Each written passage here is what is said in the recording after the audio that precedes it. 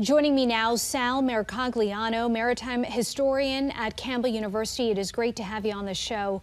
We know heavy lift cranes have arrived and more are on the way. How long do you think it will take to clear the port? We can imagine a massive undertaking.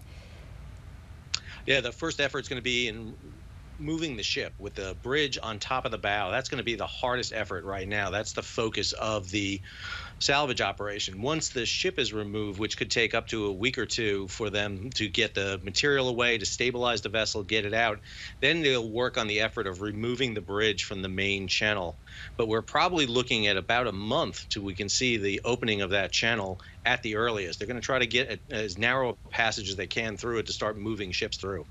Digging into the specifics of this, if we can, who do you think should be in charge of the salvage operation to just ensure to make sure things move in a coordinated way? So the captain of the port, which is the senior Coast Guard captain, oversaw the salvage of the Everforward. This is the ship that grounded off Baltimore 2 years ago. He's been designated again as the unified commander. The problem is this is a threefold salvage operation. You have the salvage on the ship, you have the salvage in the channel, and then you have the bridge salvage. And I would envision that eventually they're going to put more senior person in charge over this, just because you're dealing with multi-jurisdictional, commercial, military. There's a lot of agencies at play here. Plus, there's going to be a lot of high visibility on this, especially with an election year coming up. So you may see a senior Coast Guard admiral come in. Back when we had Deepwater Horizon, they actually brought a former commandant of the Coast Guard in to be the overall incident commander. Reports for such incidents take a year to come out. I mean, by then people forget about the losses incurred.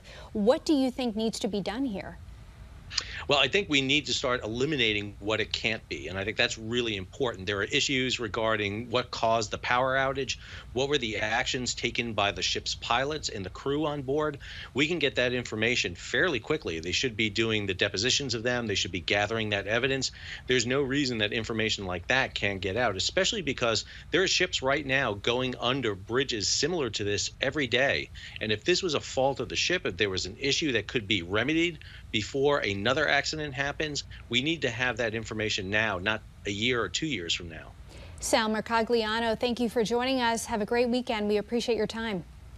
Thank you for having me.